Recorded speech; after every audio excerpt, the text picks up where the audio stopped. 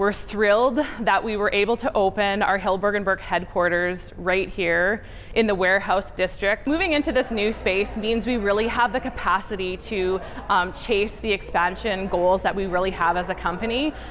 So being in here is really going to allow us to continue to grow across our province and across the country, which we're really thrilled about starting to do. We have about 40 people that work in 2 shifts in production and QC, quality control. We're not only passionate about sparkly things, we're passionate about creating a movement, about making women feel amazing about themselves, and we feel that our contribution to that is the content that we push out, the messaging that we provide, and just being a company that really stands true to empowering women. So as you walk through the building, you'll notice that people are excited to be here, they're empowered.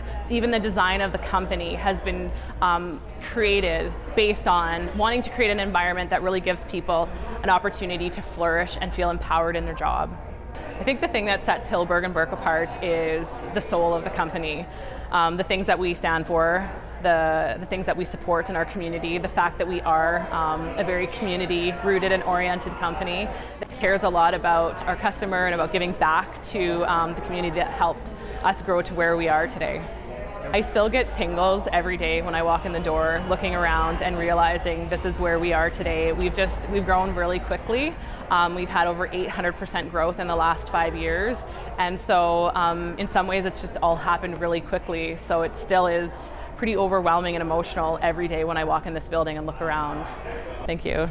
That's very exciting. It's really cool to see how quickly Hillberg and Berk has grown, and honestly every day I just show up and feel humbled to be working next to the amazing people that are in this company, and it's really exciting to see the opportunity of where our company will go in the future.